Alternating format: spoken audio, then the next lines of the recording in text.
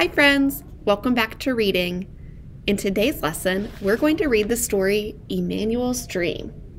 Remember, a dream is something you hope happens one day. Now let's take a closer look at this title. Below the title, it says, The True Story of Emmanuel Ofosu Yeboah. What do you think that means? I'll tell you what it means. It means this is a true story. This is actually called a biography. Can you say that word with me? Biography. A biography is a true story about a real person. In it, you'll have real people, places, and events instead of made-up ones. And when you read about a biography, you find out why that person's important. Let's get reading so we can find out what makes Emmanuel so important. In Ghana, West Africa, a baby boy was born. 2 bright eyes blinked in the light. 2 healthy lungs let out a powerful cry. 2 tiny fists opened and closed. But only 1 strong leg kicked. What is unusual about this baby? You're right, he had only 1 strong leg. Most people thought he would be useless, or worse, a curse. His father left, never to return. But his mother had faith. Her name was Comfort, and she named her first child Emmanuel, meaning God is with us.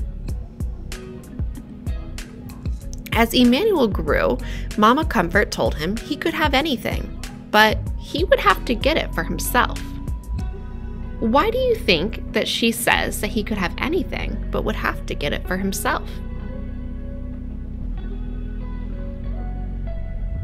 I think it's because she wants Emmanuel to know that he should not let his disability stop him from doing what he wants. He learned to crawl and hop, to fetch water and climb coconut trees. He even shined shoes to earn money. Most kids with disabilities could not go to school, but still, Emmanuel's mother carried him there until one day she said, "You're getting too heavy." From then on, he hopped to school and back, 2 miles each way, on 1 leg, by himself.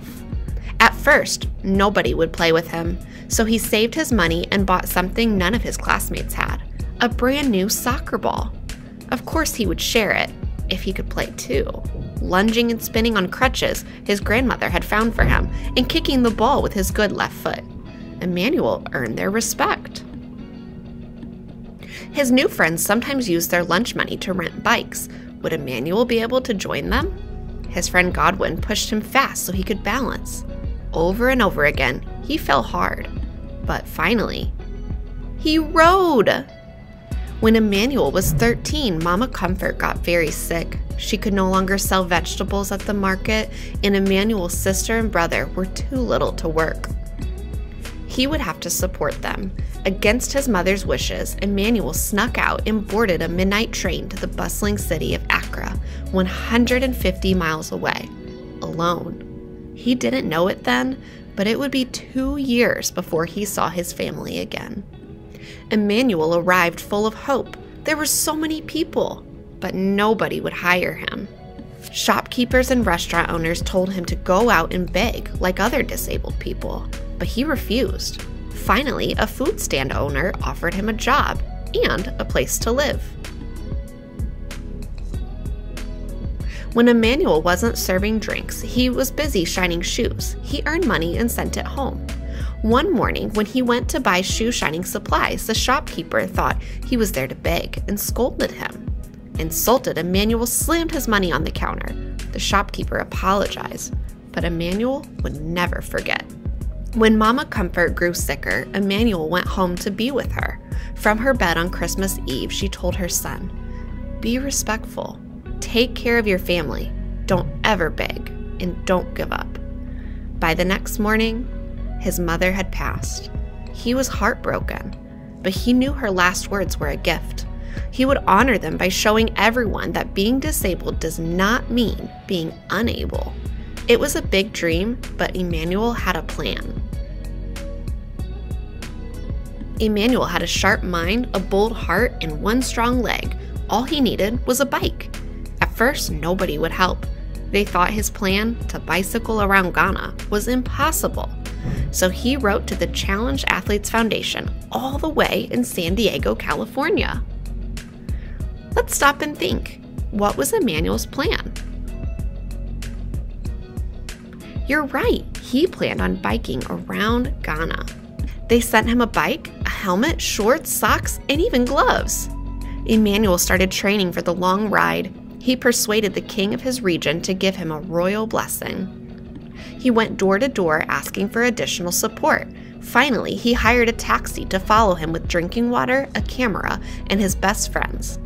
Then he tied his right leg to the bike's frame, jammed his left foot in a flip-flop attached to a pedal, and he rode. Emmanuel pedaled through the bustling city of Accra. He pedaled through the rainforest, over rolling hills, and across wide, muddy rivers. He pedaled past Odum forests and plantain farms, and through the market city of Kumasi. He pedaled as trucks roared past on the narrow highways, and wild animals stalked his thoughts. He pedaled through vast grasslands and into the ancient city of Tamale.